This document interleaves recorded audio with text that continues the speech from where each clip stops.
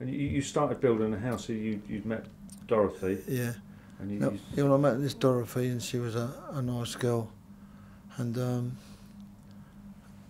so I went away. I knew her before I went away, and then when I come out, by accident we met up, and we got together again, and I had a place in East Ham, and I sold that, and with the money that I bought this plot of land off of my mate of mine, so I got extra cheap, and I had to build it. So that's when it all started. I was over there looking at the land and everything, what I got to do, what bricks I got to order and everything. And this fella called Ronnie Smith come over. He said, "Roy, come to Barnet Fair with us." I said, "No, mate." I said, I've got to sort this out. I'm going to try and build an house on there, 5-bedroom chalet bungalow it was. I said, "Then I'll need to got to get some dough." He said, "Well, come to Barnet Fair with me," he said. Fight with the gypsies. Oh, and that's where it all started from, fighting the gypsies and everything. That's when I was getting the money from that. As I was getting the money from that, I was sticking it in into the house.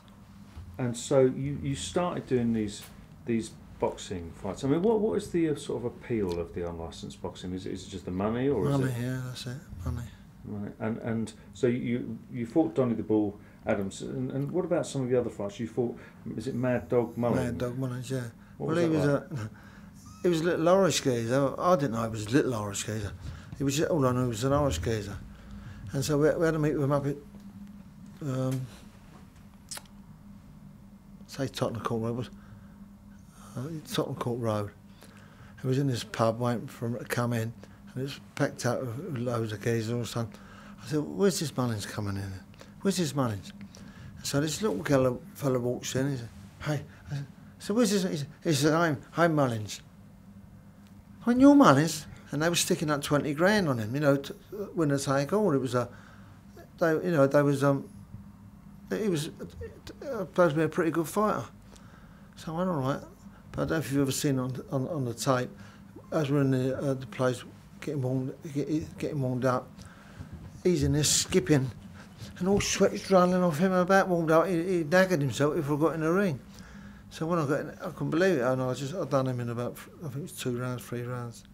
So I just want to go through some of your fights here. I've got down, is it Terry Hollingsworth? Hollingsworth, yeah. Any good? Well, he was ABA champion, tall, and I thought, I'd already injured my nose. I thought I'm going to be in trouble here.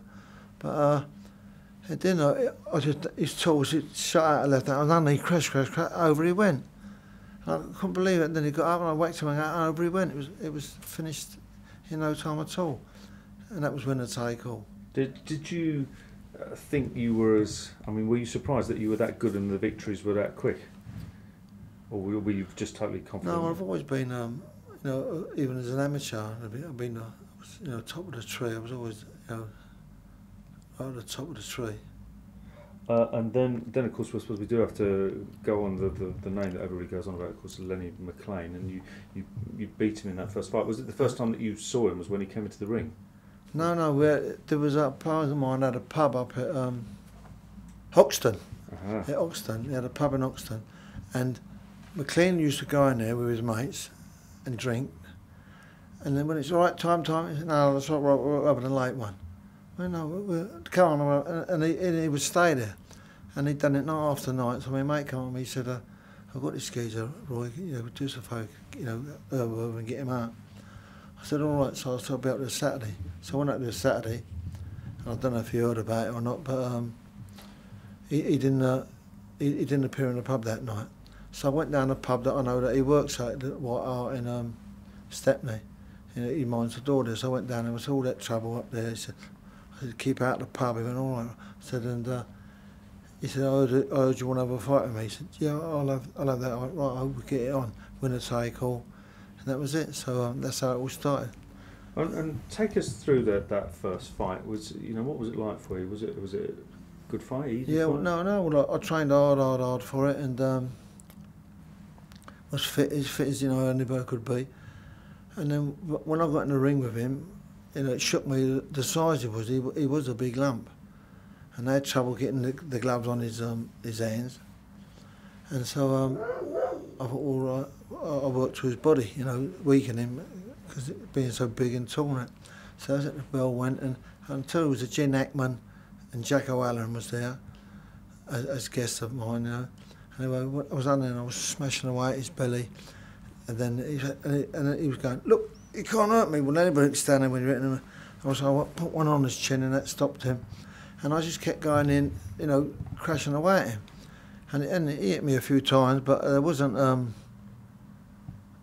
damaging punches. You know, they was hurtful, but they wasn't damaging. And one time I even dropped my hands and let him hit me. So it just shows that the story I said the next time that he done me, that I was on that ginseng, that backs the story up. Because how comes he can hit me one night and I don't go over, and another night he hits me and I fall all over the place. So anyway, I'd done him in free. I just kept walking through and whacking him. And when I got back to the ring, Nostra Powell and that Jack on, I said, let him do some work, because I was attacking all the time.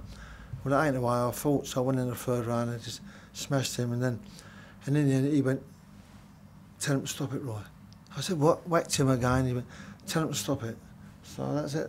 He wanted the referee to stop it, so I put my hands up, I won the fight.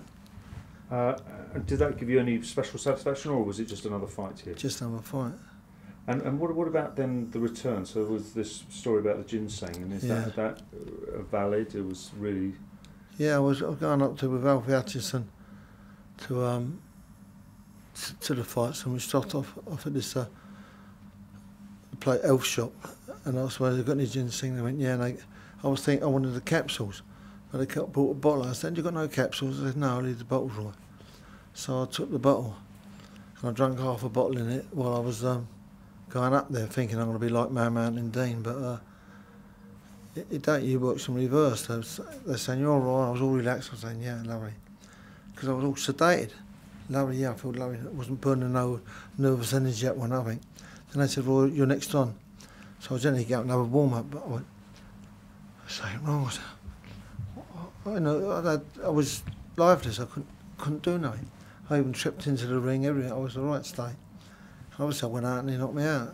It was, and had you done the same preparation and everything? Yeah, I was fit. Yeah, because I knew he was a big lump, and you know, I expected the ring was already done him once, so you know, there's no way that I thought he could have do me again. Do me anyway. And was that your first defeat? Yeah. And how did you take that? Well, it's the name of the game, isn't it? So you win some, you lose some. You asked for a rematch, though, didn't you? Yeah. And you did the rematch? Yeah, and that was it. And then I, like a plonker, I took vitamin E, and that works exactly the same thing. But what I did, I took four capsules, 1,000 units, in the morning, before thinking that it would be in my system and I'd be out by the night time. But it wasn't. It was still there. And if you watch the video, in all my fights, that's mommy, you know, come on, leader of the gang, it's called or something. And I'm alive, you know, jumping, come on. But it sees me. I just come down the stairs. I got it going, and you can see it looks like I just got out of bed. I walk like that. So. Do you ever? Would you have liked to have fought him again? Yeah, I challenged him. I even challenged him on television. What was it? James Wells. Was it Gary Bushell or? Gary Bushell show, yeah. Yeah. And he wouldn't. He wouldn't have it now. I think he was trying to get fit, because one day when I was out they must have told him that I run up this hill, and it is a fierce old hill. I was out with the dogs. I saw someone running, stopped walking. I looked at him, and it was McLean. So I think he was just testing out how fit I was, or if he could do the same, get as fit as me. I don't know. But anyway, you know, I can't. You know, silly talking about him now because he's dead now. You know, he can't sort of come back. But I challenged him. I went to what do they call it? A charity thing for his cousin's son who was nicked in Spain over something. They wanted to get some money for him. So I went at a place in Stepney, and he was in there. I said, keep calling yourself the Guv'nor. I said, me and you get it on together. Come on, I said, what I want it. So he went, Royce, I'm too old for it now. I said, too old for it now? I said, I was as old as you when I beat you years ago. And he went, oh no, I wouldn't fight no Roy. And he said, want me to take you out that club, because he looked at a club up there. And it was nice enough to, you know, to me and whatever, but he wouldn't fight me, and that was it. Does that kind of annoy you that he did the 2 victories? To Yeah, the oh yeah, of course it does. Yeah, it's just a one blot in my life, and it's a big hurt to me pride, aren't it? What makes it hurt more? If he had beat me properly, physically, when I was fit, then I've got nothing to say. I've been beat, but I wasn't proper, and he got on my by beating me, named the Guv'nor and made a big fuss of him, but he wasn't really the Guv'nor.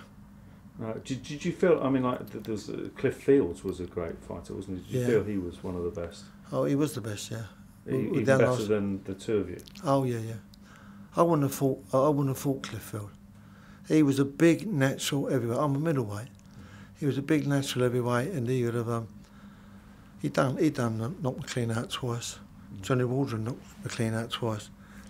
And being that he wouldn't fight me, so I thought that bloke he fought Kevin Paddock. Kevin Paddock beat him, so I thought, and I think that was my last fight, Kevin Paddock. So, and you, over the years, always tried to get Lenny back in the ring. Yeah. That's a shame. What about we've got Harry Starbuck down. Yeah. What was that like? Well, he had about 14 fights and 14 knockouts, and I went and saw one of his fights, and I thought, well, he ain't that special. So we laid on, but got nothing to say against him. He was a lovely man, and but I never had much to do with him before the fight, but after the fight, I went out and knocked him out the first round. But I went into it afterwards and said, how you going? Right, Harry? He went, yeah. I said, sorry, I had to end like that, but that's the name of the game. He went, that's all right, Roy. He said, so how much did you earn? He said, it's the most I've ever earned, Roy. And he shook my hand, and he's a nice bloke.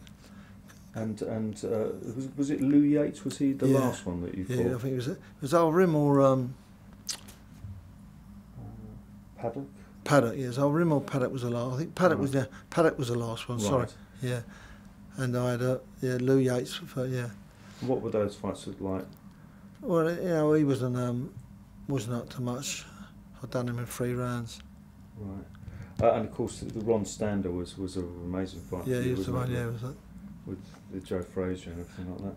So who would you say out of those? I mean, was it 10 fights that you had? I suppose I don't know. Something like that. Yeah, it was about 10. Yeah. Who was the toughest opponent? Oh, without that, Stander. And so Lenny doesn't rate up there? No, not at all. No, I took all his punches on the chin in our first fight. He was nothing special.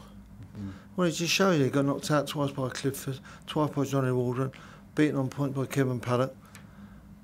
So, And these were people that you'd beaten? Yeah, I've been with all now anyway. I mean, one of the big things that they've got in Kate Cray's book is this thing where you went into a club as a VIP and then the next week they wouldn't let you in. Tell us about that. Well, that's up at Romford club up there, and I went in there when the first night opened. Hello Roy, took me up to the VIP lounge, made a right fuss of me. But at that particular time, the police, believe it or not, were going around to different pubs, say, don't let Shaw in your place. I said, well, he's one of the nicest blokes I get. No, he's a troublemaker. So I went up to the police station and spoke to them. I said, don't start singling me out and giving me hasslement. They said, we're not, Roy, we're not. I said, well, you're just trying to bar it with these clubs. I ain't done nothing wrong. I wasn't a troublemaker or nothing. I had no fights for ages. But I went to go and so then I went to go back in with. I had a girlfriend with me in there this time, and they barred me. So no, you can't come in. And one of them stuck his head on me. So we started having a fight. All the bouncers, and I was standing. I was whacking them. They was whacking me. And it was a fair old thing, but anyway, in the end, I was working, and they all run into their doors, the big glass doors, and shut the door. So I got to have them. So I went home and got an hammer. I thought I'd come back and do them. So I waited by the dustbins. I put the hammer over there out of the way, and so they must have seen me because all the place was flooded out with police cars.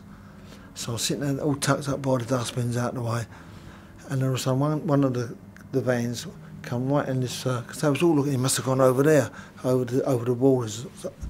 Got a bit like a big car parking place, and the wall, they thought he must have got over the wall. But anyway, this car, I went right round and come right round it, and in front, he's got his headlights right in front of me. I went, all right. And they all come and getting hold of me, and I think they thought I was armed or something. They rubbing me down and holding me. So what's the trouble? I had a few bruises on me and that. So what did I come back to do? I said, they'd done me. And so one of the cops said, whose hammer's this, Roy? I said, where did you find that? He said, over there. I said, well, I'm over here. And I don't know. And that was it. So I went down and walked past the big glass where they all was. I said, I'll be back. So about 4 days later, I went back, and they wouldn't open the glass doors. And but next thing you know, they called the police. So all right, just scrub it, let it go. But I was going to do one of them. I know he lives down in Southend. He was the big fat one who was who tried to nut me. And I waited down there a couple of nights, you know, like 2, 3, 4 in the morning, waiting. And it was a right little quiet street. You know, anybody looking out the window could be suspicious. I'll end up getting nicked with a lump of iron on me. So I'd done it 2 nights I was down there, and he never come. So I knocked on the head, forgot about it. Is that something that you've finally forgotten about? Yeah, it's over and done now. It's finished.